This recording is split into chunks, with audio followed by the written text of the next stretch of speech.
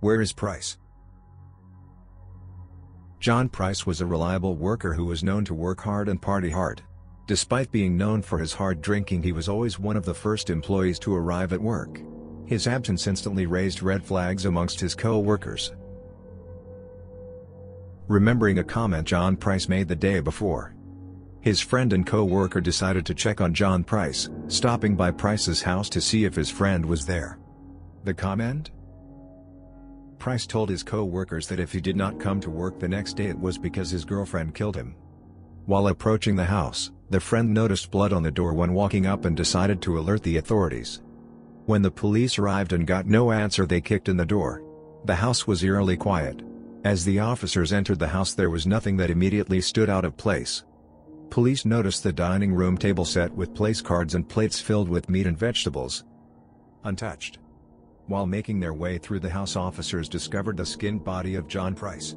The body had no head. Upon further investigation of the house, they found an incapacitated woman laid out on the floor. That woman would be identified as Katherine Knight. After verifying that Knight was alive, they rushed her to the hospital. While police searched the house, an officer pulled back what he thought was a curtain to a room. After feeling the cold, wet curtain against his arm, the officer came to the horrifying realization that what he had just pulled back was no curtain at all, but the skin of John Price. Upon further inspection of the house, police came upon a simmering pot in the kitchen. In the pot, John Price's head.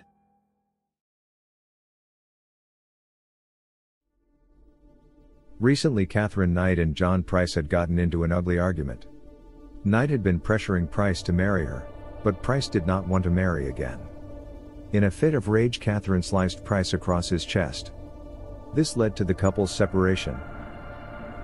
Knight moved out and Price tried to move on from his volatile relationship with Katherine Knight. Katherine Knight couldn't let go. Still having a key to John Price's house, Knight let herself in. John wasn't there, but his kids were. She shipped the kids off to a sleepover at a friend's house. When John returned home later that night, his house was empty. John sat angrily waiting for Katherine to return.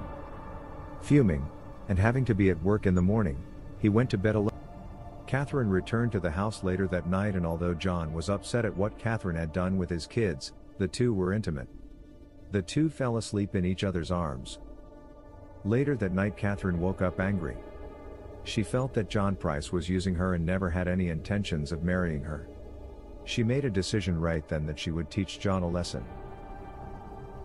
So she left John's and went back to her house, where she got her work tools. Katherine Knight was a skilled butcher at a meat processing company. She returned back to John's house where he was still asleep.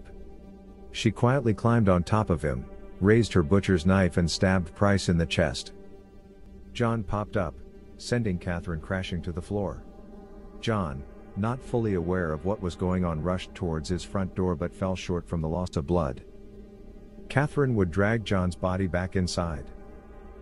Once inside, Katherine would stab John an additional 36 times. While John laid on the floor dying, Katherine just left him there. She went to the kitchen and put on a pot of water and began setting the table. She then dragged John to the kitchen where she began to skin John from his neck all the way to his toes. She skinned him in one piece. She hung his skin across a door and beheaded him.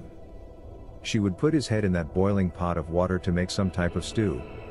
She cut up various parts of his body and made dishes out of them. When finished, she made place cards at John's dinner table with the intention of feeding Price to his kids. When done, Katherine sat down at the table to eat a plate she'd fixed for herself. She began eating John, but it made her sick, so she threw it out of the window. When she looked back at what she had just done, reality set in for Katherine and she decided to take her own life. She took a handful of sleeping pills with the intention of ending it all. When police arrived the next day along with medics, they were able to save her, and once stabilized, she was charged with the death of John Price. Katherine Knight would become the first woman in Australia's history to be sentenced to life in prison without the possibility of parole.